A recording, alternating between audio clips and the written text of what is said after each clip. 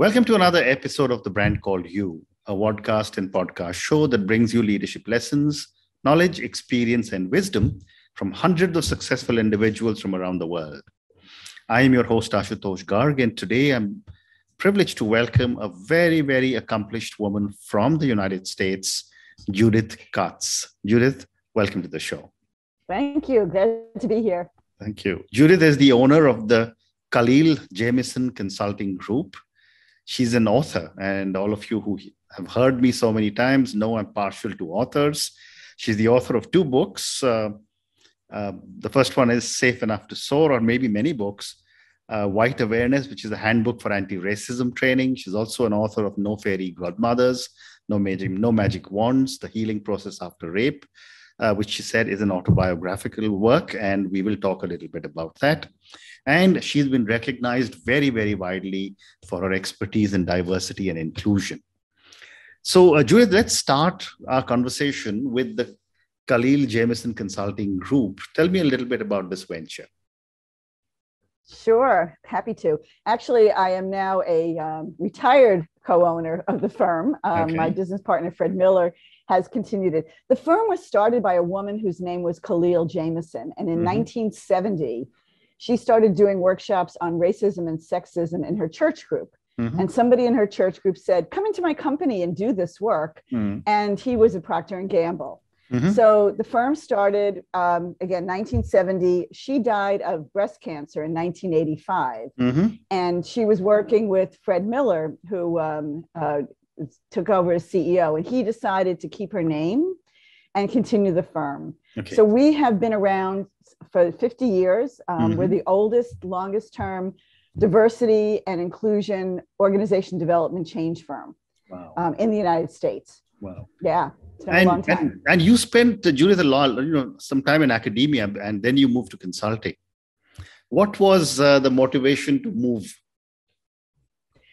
So I was a tenured faculty member, and I just found that higher ed was too hard to change, too slow to change, too hard to change.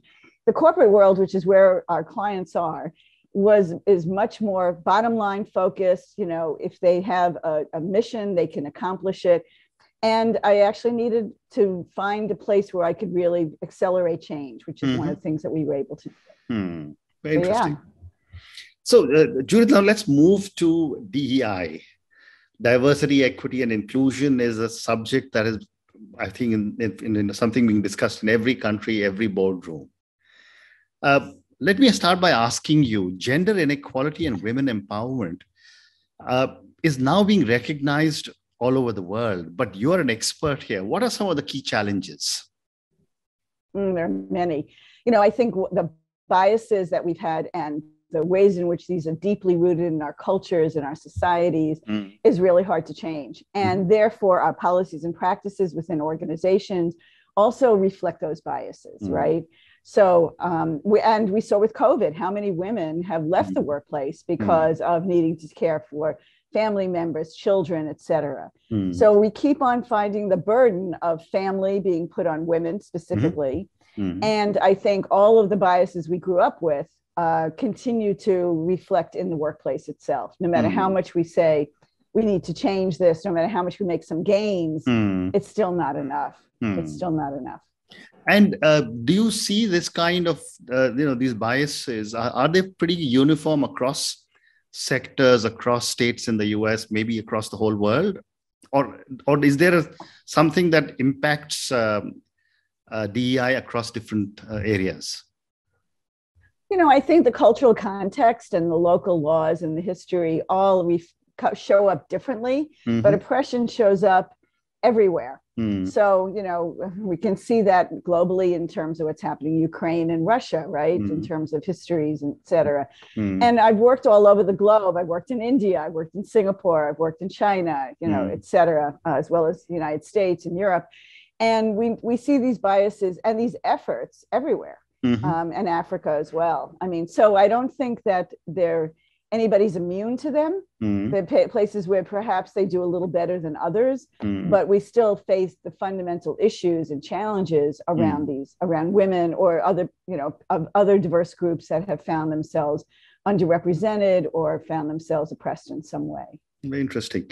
And what are your views on how this imbalance can be corrected faster?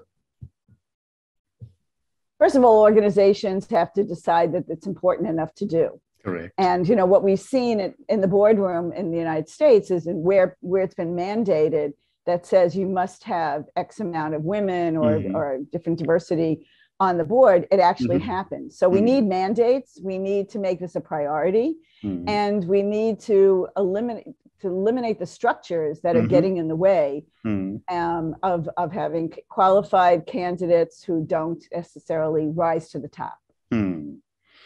And Judith, based on whatever I have seen in the world, society and education is a very, very critical part of inclusiveness. I'd love to get your perspective on how can society be made to change. Oh my gosh! We take 2 steps forward and 1 step back in our societies. We see the waves of feminism or the waves of change, and then all of a sudden, what we find is we back up again, right? Because the status quo gets worried about, oh my God, we're going to lose our foothold.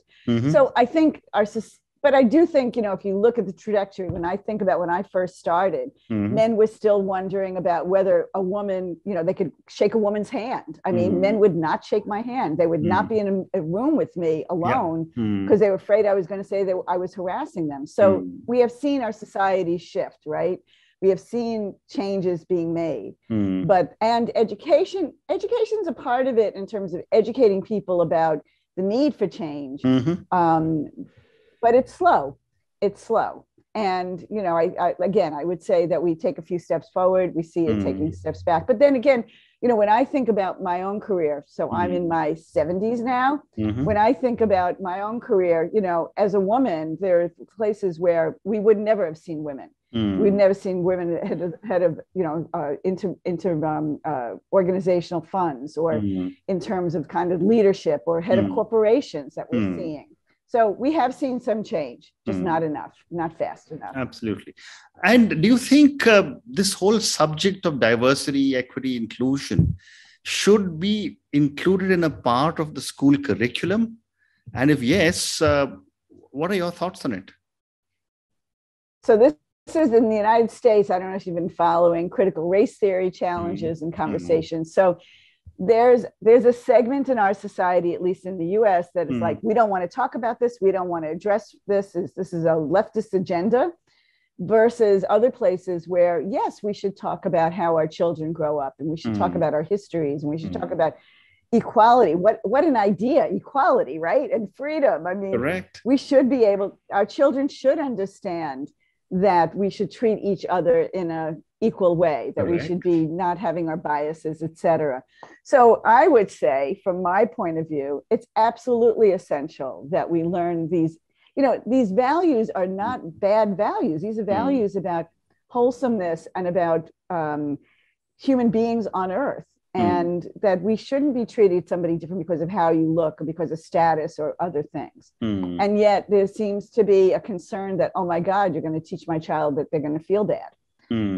So we're seeing both the push and pull around this because, LGBTQ conversations we never had in schools. Now we're having them because we see the level of suicide and we see the level of impact by not affirming children's identities in terms of whatever they are. So I'm a strong believer that we have to be having these conversations in an age-appropriate way, right? And in a way that people don't feel put down for who they are, but really can extend themselves to others. It's absolutely essential. Well said. I completely agree. I've often wondered why half the population of the world must be treated any differently from the other half. I mean, I've never understood that problem. But moving on, Judith, I've spoken to many people on DEI, and there are several what I would call self-limiting beliefs that seem to exist, in this whole discussion. Tell me a little bit about your thoughts on this. Sure. I think one of the challenges is when we think about the biases in the society, they also we internalize those, right? We internalize them. We're not as smart. We internalize them as I shouldn't make more money than my husband. We internalize all of those. I'm worthless. I mean, the whole thing about value, and myself as a woman, I mean, I've a lot of therapy, having to go through and expunge those beliefs, right? And how they show up in terms of, do I have value? Should I be making, what kind of career can I have? Self-limiting beliefs about how far can I go? Or, that I shouldn't be I'm the caretaker, therefore I should be taking care of everybody else but myself. I think there are a lot of ways in which, or not speaking up about a salary, somebody will take care of me. Years ago, when Fred and I first started working together, I assumed he would just take care of me. Instead, I had to speak up for what I thought was right. And I had to stand my ground around some things. And for a lot of women, that's very hard. And we've been told not to. So in many ways, those self-limiting beliefs, I call it about, we internalize dominance and we internalize oppression. And when you're in the one-up group, we internalize dominance. This is my space. I should take up a lot of space. Versus, I should make myself small, which is what a lot of women or people in underrepresented groups do. That we don't feel entitled to having the things that we have, or having the position, or having the promotion, et cetera, or getting the salary we think that we should be getting. So we show up in ways that actually don't help us, but it's hard because we've internalized those messages from our society in a very deep way. And we learn them from, when we're little. Aren't you the cute little girl as opposed to you the smart boy, There's so many ways in which. There's one quick study I want to just mention. In years ago, there was a study that showed that when teachers were teaching kids, when a child wanted something stapled, if it was a girl, they would staple it for them. If it was a boy, they would say to the boy, here's how you do it, now you do it. Amazing. And so there's subtle ways in which we reinforce the helplessness, or we reinforce, you can do that, versus giving someone the skill to do that. And it's just, it doesn't take a lot. Correct. We just over and over and over repeat those behaviors that say you're not capable. So it's really an interesting, fascinating. Absolutely. Way. There's this example that you've just given me of the stapler. I mean, I think it's so brilliant. But would you have any other kind of such examples for our viewers and listeners that you may have worked with, where you've seen this incredible difference? Well, it's interesting. I was thinking about it more from an equity point of view. And when one of my clients, one of the things we found was a woman and man come into the organization. They're both high performers, both really smart, and they both start at the same salary level in the same position. And then what they find is they're both going to be promoted. But you know what? The guy, they just say, let's give him a stretch assignment. And for the woman, they say, she's just not ready yet. Wow. So he gets the stretch assignment 6 months ahead of her. She gets a promotion, but it's 6 months behind in terms of salary, in terms of title, et cetera. And this trajectory keeps on coming and showing up. And so even though they may end up with a similar title at the end of their careers, the salary differential will be quite huge because of bonuses, because of promotions, because of timing on that. And so there's ways in which that subtlety, and though if you did an analysis, you would say, we don't have any bias in our organization. But if you looked at it in a much more in-depth way, that's where you find the inequities in organizations. And that's just one of many examples. He gets a stretch, she's just not ready. She has to prove that she can be ready in that position. We have different criteria for women and men. And I've seen this over and over and over again in our client systems. Said. That's just one example. My next question to you, Judith, is that there is also a differential being created because of societal, religious, educational beliefs. Love to get your thoughts. I grew up in my religion. I'm Jewish, right? And so I can remember my father saying, women don't do this, women don't do that. So, I grew up with lots of self-limiting or societal limiting, religious beliefs that say what my role could be or couldn't be. And we see this in many, many religions, right? Women can't be priests, women can't be this. I mean, women couldn't be rabbis when I was growing up, and now they are. So, you know, there's many ways in which our religions also hamper us, limit us. And we've had to fight for it within the religious realm as well as societal realm. I mean, these fights have not been just in one sphere. They've been in many spheres, corporations, et cetera.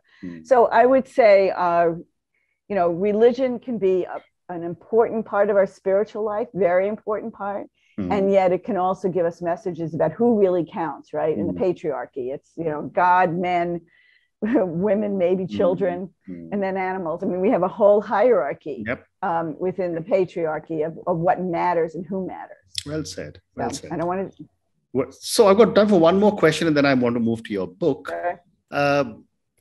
Based on the, you know, you and I are of the similar vintage.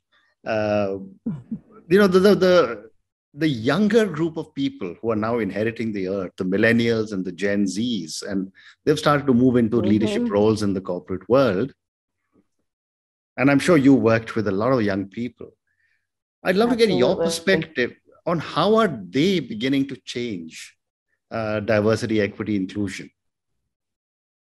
Well, first of all, I think many of them grew up in a much more diverse society.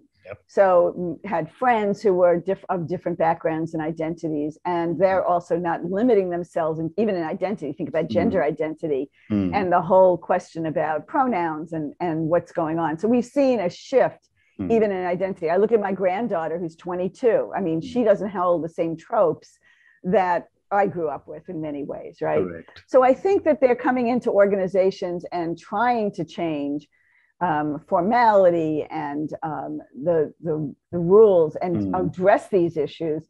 But, you know, just like boomers tried to do that, there's something that happens when you get in a corporate sector that also changes you. So the big question will be, will they succeed in moving the organization forward? I think COVID has also disrupted in many ways the whole question about remote work, et cetera, and hybrid, and you know, people choosing the great resignation that we're seeing right now. And I think that will shift things dramatically because people no longer feel like they have no choice to stay, that they have to stay in a workplace. I think the good news is that people are saying, if you don't treat me right, I'm not staying. You know, I don't have to tolerate bad behavior. And I think that creates that possibility for significant change in organizations. But, you know, that's still a question. You know, the jury's still out. I'm hoping for them. I really hope that they can make the changes that we need to make. And I hope so as well. I hope so as well. So, Judith, let me move to your book, which is No Fairy Grandmothers. Godmothers. No fairy godmothers, no magic wands, the healing process after rape. You wrote this book in 1984 when the subject was discussed in very, very hushed tones. Tell me a little bit about this book and what made you write it. Sure. So, you know, I consider myself a feminist. I had, when I was in graduate school, many friends who rape was not an issue that we didn't talk about. In fact, I had a very close friend who had been raped. And I thought that I had been very supportive of her. When I moved to Oklahoma, which is where I taught for the first time, somebody broke into my house and I was raped. And I felt like, this was 1976 when that happened. And I felt a very strong responsibility to speak up about it. Because it felt like, again, hushed tones, we didn't talk about it. And I had talk about internalization of messages. You know, I knew I wasn't responsible. I knew that it wasn't my fault. And yet I felt all those things. Correct. And so one thing is the intellectual of what we know as a feminist, as terms of, you know, the whole experience around sexual assault. And then it was the experience that I was having. And you know, the things that helped me were talking to my friends. The things that helped me was speaking out about it. The things that helped me was, you know, really confronting my own internalization of it. And I felt important to write this book. And so I'm glad I did. And, you know, I was on TV at the time, even in Oklahoma, on some talk shows to address these issues, and clearly at the university. And there was a wonderful group of people that surrounded me and supported me through that process. But I felt like it was like, if I'm going through this and it's so hard for me, what about people who didn't have the kind of, support systems or rhetoric, et cetera, that I did? So very interesting. And the title was, there are no fairy godmothers. Nobody's coming to give you a magic wand and take all the pain away, right? And to really understand going from a victim to a survivor and thriver was so important, because it's how do you use that experience to really see the courage that you had and the abilities to overcome it and integrate it into your life in a meaningful way. Well said. Well said. So I've got time for one more question, and I think I want to talk to you about your other books. Tell me about your other books and maybe a little more detail about any one of the other books. Sure. So my first book was White Awareness, Handbook for Anti-Racism Training. It was really that was 1978. It was one of the first systemic books around dealing with institutional, cultural, and individual racism. And I'm very proud of that. It's still in press today. But fast forward, Fred Miller and I have written another 4 or 5 books together. The first on inclusion was called Inclusion Breakthrough, Unleashing the Real Power of Diversity. And that was in 2002. And we were one of the first to really coin the term of inclusion, because the question was, if we didn't have racism, if we didn't have sexism, what would we have? Correct. And we were trying to find something that was the alternative, which was an inclusive society. Now, I think the words have been overused. We still need to find some words that really speak to what this society, really looks like, or this organization. We also wrote a book called Be Big, Step Up, Step Out, Be Bold, which was about this whole thing about internalized messages, right? How do I show up big? How do I see you as big? How do I get rid of those biases? And how do I create teams that are big? And the next book we wrote was called Opening Doors to Teamwork and Collaboration, 4 Keys That Change Everything. So what are the behaviors that really help us with inclusion? And lastly, most recently, we wrote a book called Safe Enough to Soar, which is about increasing trust, inclusion, and a partnership in the workplace, which is really about how do you create psychological safety? Because if we don't have psychological safety, none of the other stuff can flow. So Fred and I keep writing these books. We're working on another one soon. But and they've been used by our clients, and they Be Big has sold like 100,000 copies, Wow. So we're really proud of the fact that we have some reach with that. Fantastic. Fantastic. Amazing. So Judith, on that note, thank you so much for speaking to me. Thank you for talking to me about your amazing journey in diversity, equity, inclusion as a DEI expert or DEI guru. Thank you for being an activist and doing so much for, as I mentioned, 50% of the world. And I do hope and pray that we will reach a situation sooner than later when there will be complete equality, which is absolutely logical and must happen. Thank you also for speaking to me about your books and also a little more in detail about your book, No Fairy Godmothers. Thank you again, Judith, and good luck. Thank you so much. It was a pleasure to be here. Thank you. Thank you for listening to the Brand Called You videocast and podcast, a platform that brings you knowledge, experience, and wisdom of hundreds of successful individuals from around the world. Do visit our website, www.tbcy.in, to watch and listen to the stories of many more individuals. You can also follow us on YouTube, Facebook, Instagram, and Twitter. Just search for the Brand Called You.